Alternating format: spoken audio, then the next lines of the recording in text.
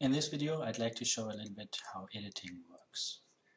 So here I have a very simple scene set up with just a ground plane, a little bit of sky and ambient light. And it's the most fun to actually start adding a player model so we can immediately try out what's happening. And it also improves this, the sense of scale. So here I have my player prefab, which I might explain a little bit more in detail later on. But for now, what happens is once I have this and I press play the game, I will get a scene in which I can look around and walk around. So it has basic WASD controls, I can jump and so on. Now, to prototype some geometry, the easiest way is to actually use the gray boxing tool. It's this button or shortcut B, then hold Control and drag something and click again, and now we have a box. So press play and we have a box over which we can run. So including physics and so on. The gray boxing tool has, what it does is it creates a node with a gray boxing component and sets up some values.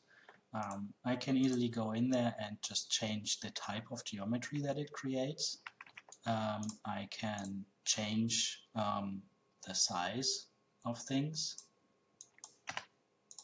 and thus easily adjust what my level actually looks like. And play again, etc. So now I'd like to have something that I can play with. So I'd like to have boxes, and what I'm doing is I have this very nice box mesh, so I just drag that into the scene, and now when I press play, it just hangs there and I can walk through it because it's just a graphical mesh. So now it needs some physics interaction. So on the box I go to the components and I add that this is a dynamic actor. So now the physics engine will simulate it, but to actually be able to simulate it, it also needs to know what shape the object has. So I just add a box shape. And the default of a box shape is 1 by 1 by 1 meters. So if I click on this, I will get a representation. So for this particular box, this matches right away, but I could just go in there and modify it. Oops. But in this case, I just need it exactly at this size.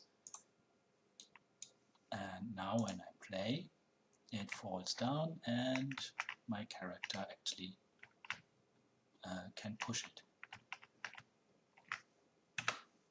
I can also just press, instead of press play the game, where input is routed into the full engine and the player takes control, I can also just press simulate, where the engine will run, but no input and no camera is taken away from the editor.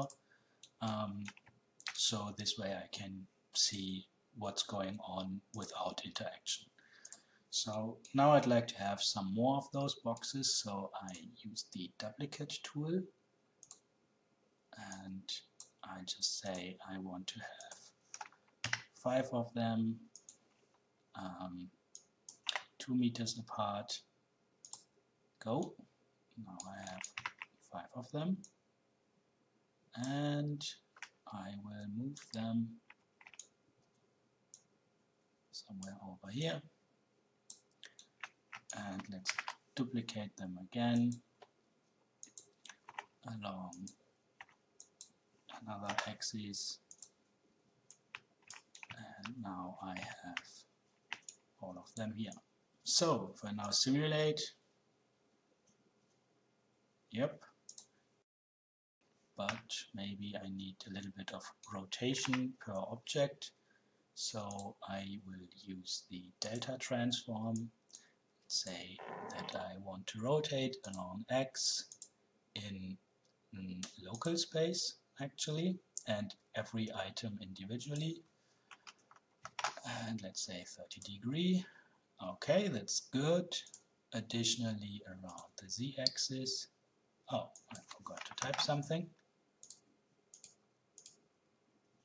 Okay, so now it should be a little bit more interesting what's happening.